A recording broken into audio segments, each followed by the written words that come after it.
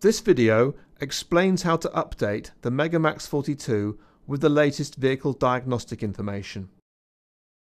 Highlight Settings from the main menu and press Enter. Use the navigation keys to highlight Update and press the Enter key to confirm. Unplug the USB lead from the AirMax base. Plug the mains power supply and the USB lead into the Megamax 42. Highlight Update and press Enter. The data transfer box will be displayed.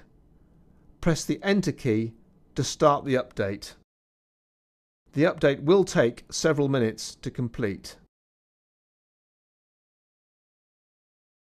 When the update has finished, a message will be displayed confirming that the update was successful and to remove all connections. Press Enter and the Megamax 42 will automatically switch off.